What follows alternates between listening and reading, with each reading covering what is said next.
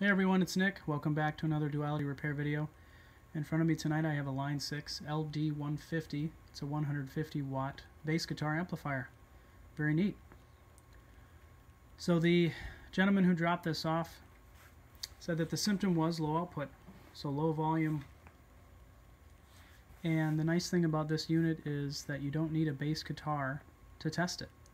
So if you're someone like me, someone who does not have a bass guitar, you can simply plug in a 3.5 millimeter phone plug into the jack in the back and hook that up to your MP3 player, your computer, whatever you want. Put whatever music you want in there. So that's what I have right now. I actually have it hooked up to my computer, and I have it hooked up to a 432 hertz tone. I thought it would be simple, easy to hear, and distinguish between any other music or something like that if it's jumbled. So let's turn it on and see if we get an output, and if we do, if it's low or what. I'm going to turn it on right now.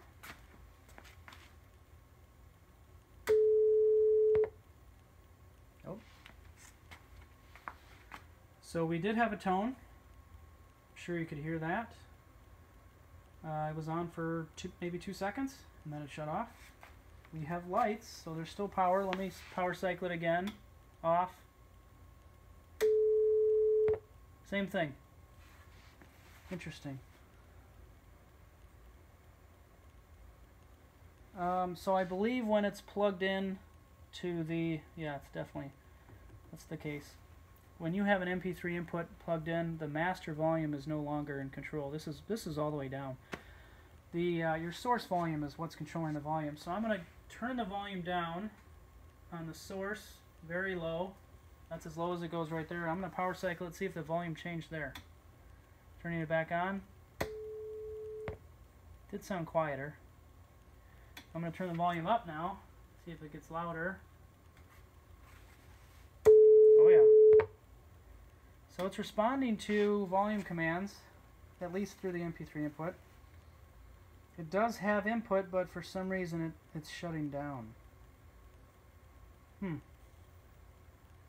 Maybe some sort of protection.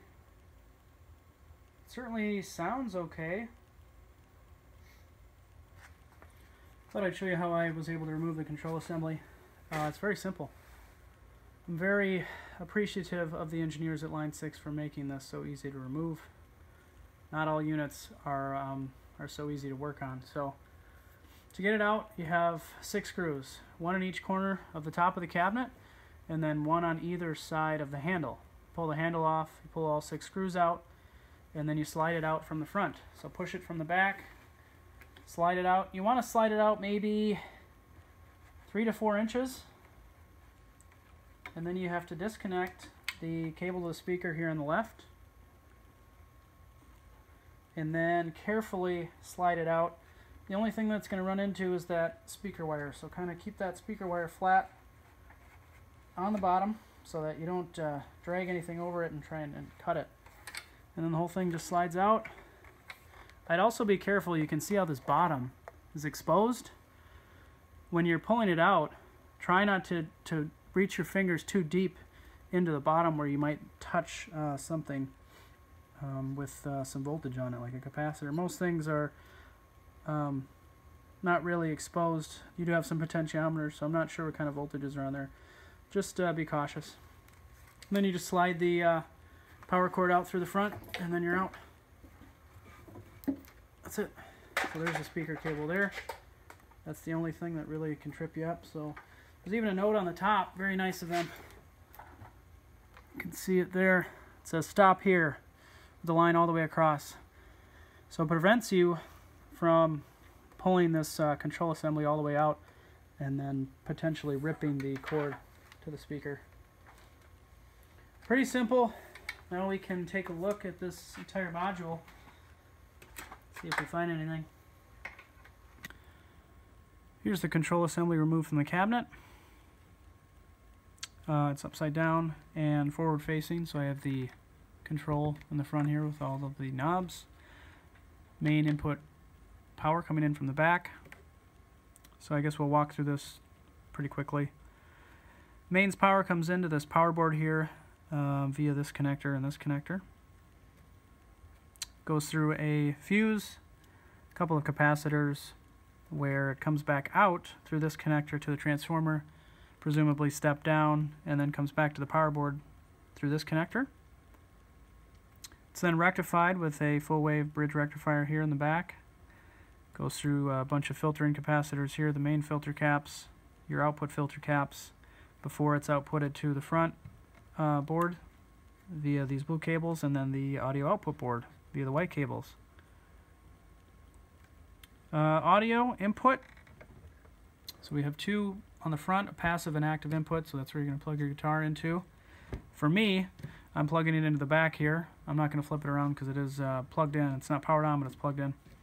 The MP3 input is on this top board here, and that audio signal comes to the front board via one of these gray cables, one of these smaller gray cables, passes through the front board, passes through the blue cables to the power board, and then finally passes into the audio output board before passing out to the speaker via this connector here, which obviously is disconnected. First things first is a visual inspection. Sometimes you get lucky and an issue becomes apparent after just a visual inspection. You hardly need to use any sort of meter to find the problem. I've done a little bit of an inspection already. Power board, fuse is okay. I don't see any signs of burning or overheating. All of the capacitors look to be in good order. They're not raised, no leakage coming out of their vent tops. The audio output board, all of those capacitors look to be in good order as well. Not raised, no leakage out of the bottom or top out of the vent. And then the front board, I didn't see any signs of overheating, and those capacitors look to be in good order as well. So passes the visual inspection. I'll go on to checking voltages next. I don't have a schematic or a service manual, but these boards seem to have the voltages printed on them pretty well. So I should be able to determine what the voltages should be and where. So let's start with the mains input. I know I have power getting to the front board because the lights turn on and we do get an audio output for a second or two. So I'm just going to check power through the whole unit here. So I'll power it on. I'm in AC. Excuse me. Now I'm in AC. There's a ground pin over here on the left that I'll use for my main ground. Slide this over so you can see a little bit better. We'll just follow the power through the unit a little bit. So I'll start at the fuse. I know I'm going to have 120 approximately volts there of AC. Yes, I do, 121. It's going to make it through the fuse, obviously. The fuse is okay. That's going to come out, again, out of this connector to my transformer. So we can check there, 120 volts there. To the transformer. Transformer is going to drop the voltage down and come here. Of course, I can't use the ground pin as a reference anymore. So this one's got several windings on it. Not sure what the voltages are going to be.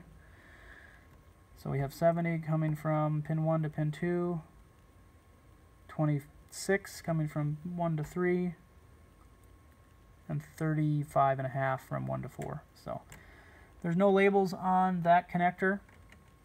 I'm going to assume this transformer is in good order. It looks to be in really good order. For a transformer to be faulty is very rare. So I'm going to assume that this is working properly. So again, all of these voltages will be rectified through the rectifier and filtered through all these capacitors where they'll come into this board and this board. So there are voltage labels on this right next to this connector here as well as this connector. So I'm going to check here. This seems to be an easier point to check. So I'm going to go to DC since it is rectified. I'm going to start in the 200 volt DC range. And sorry about that.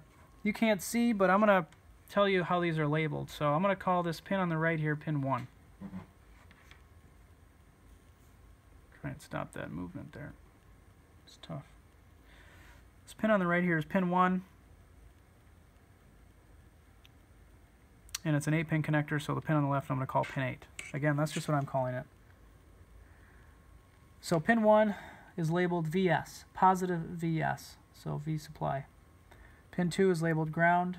Pin 3 is labeled minus VS. Pin 4 is mute. Pin 5 is minus 16. Looks like a V, but I think it's U, so that might be for a controller drive. Then you have audio ground, is pin 6. Audio positive is pin 7, and audio minus is pin 8. So I'm not going to worry about pin 6, 7, or 8 because I don't have any audio in there. I don't want any audio hooked up right now without a speaker hooked up. So I'm going to start with pin 1 and pin 3. That's supposed to be, pin 1 should be plus VS.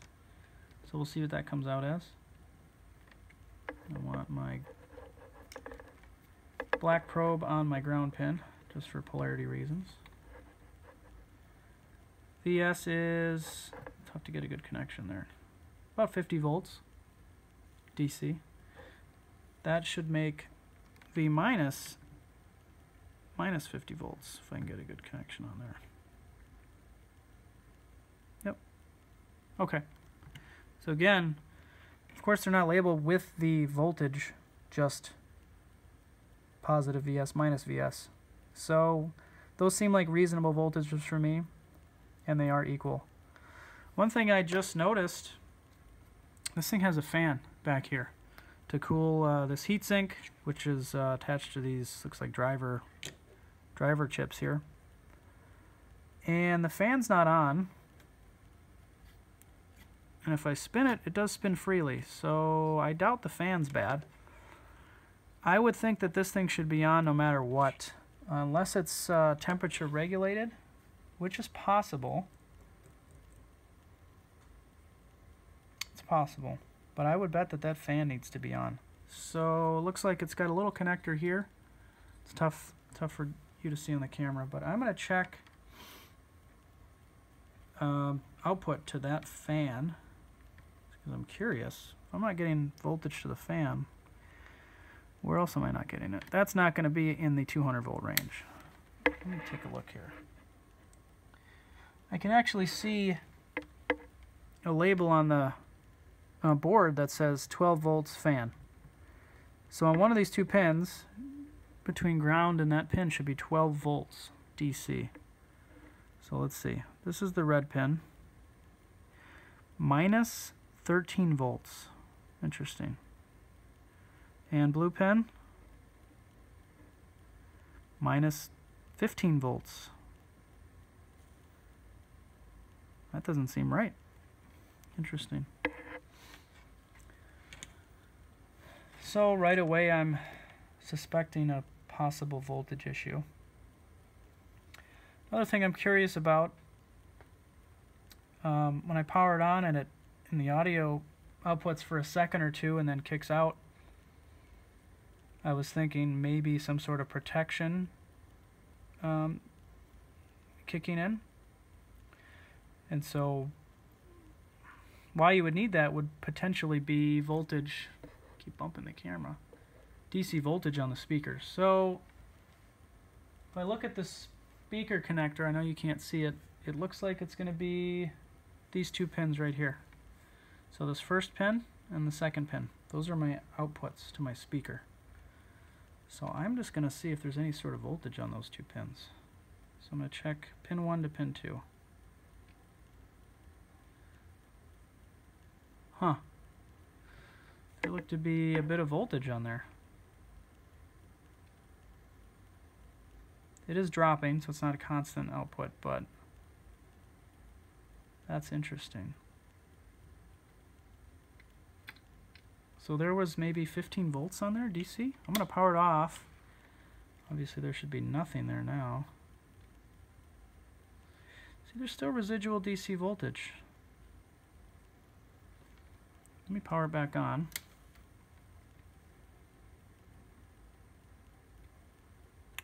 Wow. That maxed the 20 20 volt range for a second. It does drop, but I'm going to turn it on and then turn it off and then see if there's voltage there. Yeah.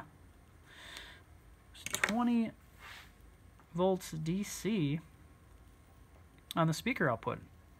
Just from powering it on and then even powering it off, it remains. That might be our issue.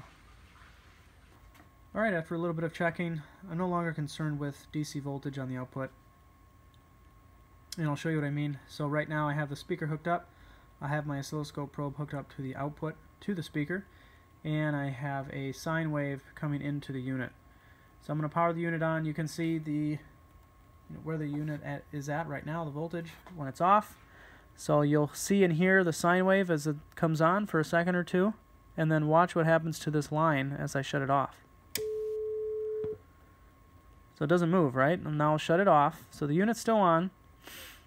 If there's any DC voltage present, it'd be right there. And then when I turn it off, it would shift. I turned it off, there was no shift. So I'm not concerned about DC on the output. I'm actually not concerned with that audio output board at all anymore.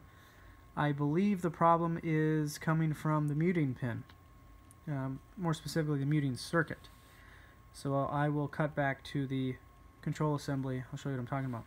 Alright, so I have the unit disconnected from the speaker as well as the audio input removed. And so I'm going to put my probe on the mute pin, and I have my meter in DC volts. Watch what happens when I turn it on. Spikes to 20 for about a second and then drops back down to 0. So this coincides exactly with the output. When that muting pin is high, as in this case 20 volts, the output is enabled and you get sound. When it drops to 0, it's disabled. And so the muting pin is driven to this, both of these amplifiers. I pulled up the data sheets on these. They're muting pins. They will enable or disable the output of the amplifier. So how it works is if the muting pin voltage is greater than 1.5 volts, the output is enabled.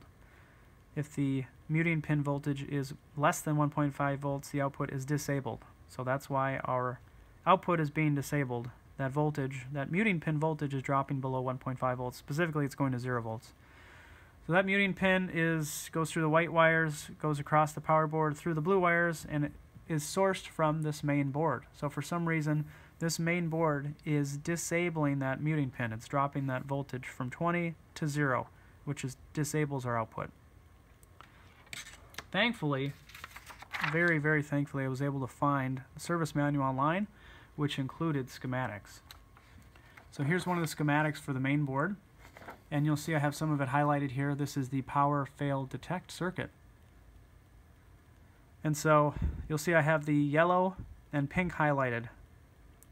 Yellow is the amp mute current flow path in standard form, so when the output is enabled. And the pink is when the output is disabled, or when the system is muted. So how this works, and it actually kind of tells you right here. So at Q1, which is this diode right here, it's actually an adjustable shunt regulator. Q1 turns off when 3.3 volts is less than 3.05 volts, plus or minus 1.4%. So this regulator has an input of 3.3 volts, goes across this resistor R34, and the reference voltage right here is measured. And so if this input voltage is below nominal, this will not conduct. So what this does is normally when this conducts, you'll get this 16U voltage. It'll conduct through this transistor here, obviously through Q1, and then Q1 will conduct through Q2, and then Q2 will conduct through Q3, and then out here. So you'll get this 16U voltage, whatever that is, which in this case it seems to be around 20 volts. That will be what your amp mute voltage is. If this input voltage is too low, or there's a problem with this initial part of the circuit, Q1 will not conduct, therefore Q2 will not conduct, therefore Q3 will not conduct, and your mute pin will be pulled to ground via R125, and that's what it says here. Q1 turns off, Q2 turns off, Q3 turns off, and R125 pulls the mute low. So, things to check. I wrote them down. Number 1, I have to check incoming 3.3 voltage, and I'm going to check it at R34. I want to check it at the input of R34. And make sure it's 3.3. If it's too low, that's our issue. If that's not the issue, I'm going to check R34 itself. Make sure there's no problem there. Make sure it's not open. Make sure it's, as it's labeled, 4.75K. Next, I'm going to check R124. That's down here. So if this is off, that's going to affect our reference voltage, and that will affect the working of Q1 as well. So I'm going to check that. I'm going to check C32. That's this over here. If this is shorted for some reason, that could definitely cause an issue. And then I'm going to check Q1 itself to make sure that's not shorted or have any other issues. So this is where I'm going to start, is looking at this power fail detect circuit. It took me quite a long time to figure out where all of these components were on the board because they were on the back. So I had to remove the board, and all of the components on this power fail detect circuit were on the back. So I tested the 3.3 volts coming in at R34 here, and it was 3.29. So I know my input 3.3 volts was good. So this power fail circuit, unless there was an issue with one of the components, was not the reason why the system was muting. So I checked all of the components, I checked the resistor values, and I made sure they weren't shorted or open, and I checked all of the transistors, make sure they had the appropriate voltage drop, and they weren't shorted as well. All of those components checked out. So that's not the issue. I did find the issue. The issue was with the other part of the mute circuit. So again, our mute is over here on the right, and you'll see this one leg goes down to the power fail detect. The other leg comes up and comes over to the DSP, digital signal processing chip. So if you look at pin 95 here, you'll see a line coming out that's connected to the DSP mute. And if you're reading there, you're probably already reading ahead. That's okay. But the DSP chip itself can enable the mute or disable the audio output as well as this power fail detect. So that's what's happening. I checked 3.3 volts, or excuse me, I checked for voltage at this resistor here, and it was getting 3.3 volts. What that's doing is it's turning on this transistor, which is allowing this positive 16U, which is actually 24 volts, to flow through the transistor, which is pulling this pin to ground. So that's what's happening. The DSP, for some reason, is outputting the mute signal. It's outputting 3.3 volts to enable the mute or disable the audio. Now, I wasn't sure why the DSP would be doing that. Looked at the service manual, and the only thing I found was that the tuner, when you have the tuner enabled, which is just a button on the front, the volume button is muted during tuning. So what I think is happening is either the DSP is corrupt in some way, or it's just thinking that the tune button or the tune circuit is enabled the whole time, which is obviously not the case. I verified the tune button is working, so I have the unit powered on.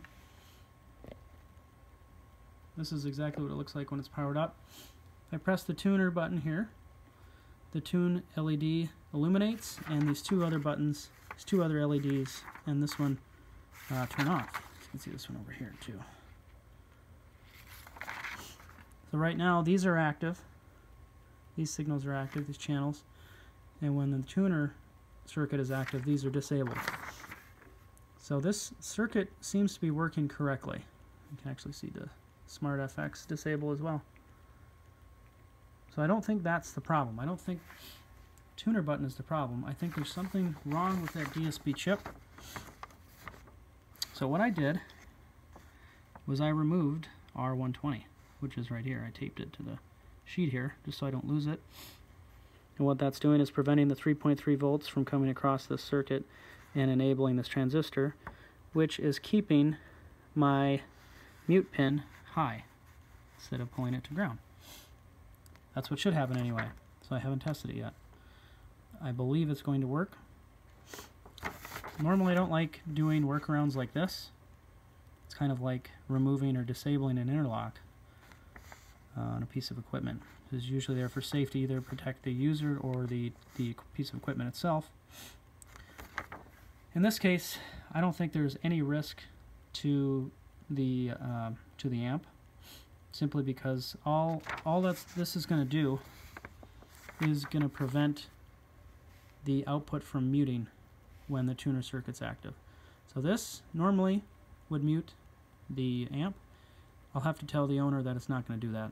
So just to disable the audio, or turn the volume down when you have the tuner active. Everything else is going to work. It's doing nothing to this power fail detect circuit. It's not touching that. So if we have low incoming voltage, this power fail detect circuit's still going to work. It's still going to pull the mute low, and it's still going to drop the audio output. So I'm not too concerned with removing this resistor. I'm going to test this for a considerable amount of time to make sure nothing's overheating and that it works properly. That is, of course, if it does work. I think it will.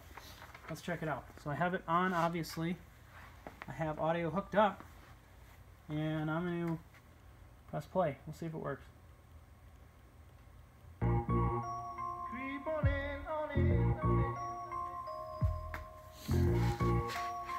It works. I'm very happy. I love it. So there we go. I'm going to turn that down. Actually, I'll turn it up just to see if I can handle a higher volume.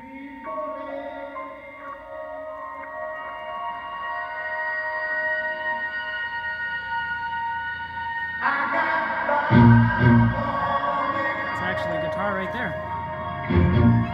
It sounds good. I like it.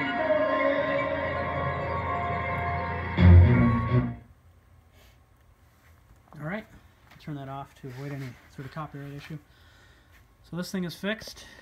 It was a little bit of a workaround, but I don't think, I think the only other option would be to replace or reprogram that DSP chip, and I don't have the capability of doing either of those. I don't have a DSP chip. I don't have the capability of reprogramming that one. So I'm going to call this thing fixed. It's working. I'm going to test it, like I said, for a considerable amount of time. But it is working. So that's it. Thanks for watching. We'll see you on the next one.